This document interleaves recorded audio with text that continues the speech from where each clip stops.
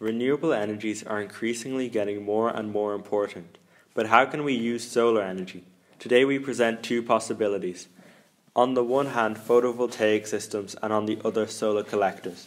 A photovoltaic module consists of many solar cells that convert solar energy to electrical energy when light falls upon them. A solar cell has two layers of semiconductor material. These convert light to an electric current which is carried by copper wires to some electronics. Here it is converted into a suitable form to be fed into the electricity grid. Approximately 35 to 40 meters squared of solar panels are used to cover the electricity needs of a family of 4, and after about 15 years the photovoltaic system is profitable. In the case of Germany, 11.83 cents per kilowatt hour can be earned.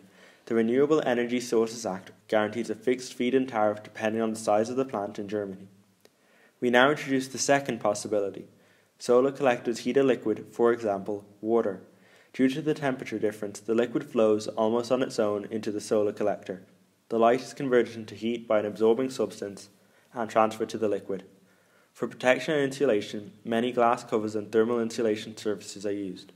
In general, one does not have to pay much attention to the construction of solar collectors and photovoltaic systems.